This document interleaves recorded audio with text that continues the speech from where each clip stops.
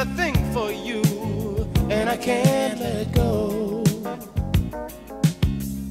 My friends wonder what is wrong with me.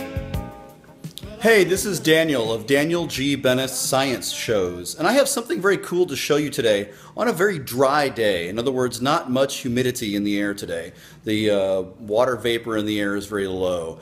I'm a little sweaty, but you know, it's Texas. What are you going to do? I just wanted to show you one of my friends back here. This is what is known as a Graaff Generator, and this is the star of my show, and that's one of the stars. I've got several. One is a phonograph from 1905, made by Thomas Edison's company.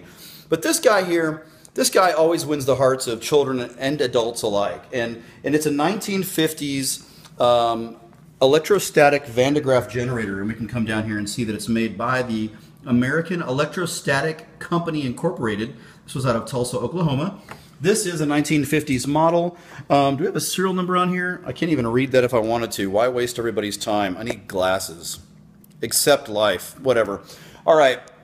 So this guy was once in a museum in Chicago that happened to be some type of science and industrial.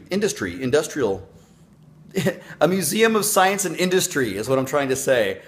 And I'll let you put two and two together on that one. But it was purchased by myself at auction back in the mid-2000s and has been making people smile and scream ever since. But let's check this out. What is a Graaff generator? It is an electrostatic generator that generates electricity, high voltage static electricity with static. Now, what in the world does that mean? Well, think about it this way. If this were a cloud and this down here were the ground and this were the air in between, and when lightning jumps from a cloud to the ground, this is a good way to demonstrate how exactly that works. But that's a little hard for people to comprehend sometimes because it's so massive, those lightning bolts can jump miles. Let's bring it down to earth a little bit. All right, imagine that you're walking across the carpet, all right, and your kid's sister or brother is sitting over here, and you're scraping your feet with your insulated shoes, and then pop right in the ear. All right, not the nicest thing to do to your siblings, but it happens. Anyway, this is a great device to demonstrate exactly how that works. We have a rubber belt inside of a column here, and down at the bottom is a felt roller that you can see right there inside the motor works. It's a little dark, but there is a motor belt, and it is on a felt roller, which represents the carpet that you're scraping your feet on. At the top up here, if I pull this off gently, you can see down inside there is a nylon roller. Now you're looking at the gray belt when you see that, so that's all you're seeing is just a big gray belt. Put this top back on here, and at the top we have a round shape here, and the reason why this is round is because it's a capacitive surface. It doesn't have points to bleed off electrons easily into space. So it is a capacitor of sorts and builds up an electric charge on it to a great point and then eventually shocks them back and takes everybody out. All right, and then down here's a motor speed control. So I'm going to turn this on and show you exactly what can happen in a really dry environment. Let me turn this on and just back away. All right, let's see if we can see this happen. We're looking for a giant bluish white arc to jump from the top to the bottom. And when that happens, if it does, you're looking at about 400,000 volts of electricity. Let me come over here. I can feel the electrons reaching out to me, and I'm over 2 feet away. So all we need is for a leader to come from the bottom, start the journey upwards, and for the top to strike down just like lightning.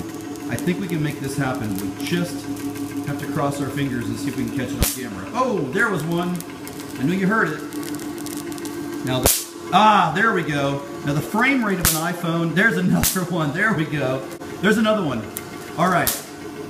Now, if you're only seeing part of that, it's because the frame rate of an iPhone is such that when the speed of the lightning hits, you may have a frame that clicks on a different section of that lightning bolt. So you may only see half of it or none of it.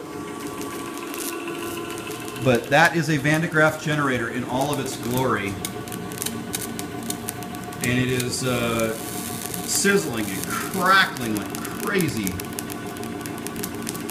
We need one more leader to come down with this black background. Let's see if we can get one. Come on. Do it. All right, it may not, but let's go ahead and do this. I'm going to take my sandal off down here so I can put my foot on the bare ground. And I'm going to reach out here and we'll see. Let me get this background again. Let's see if we can get some shocks to go to my hand. Oh, look at that. I'm so sweaty. And with my long hair, you're not seeing much of it go on. Well, interesting how it's sped up.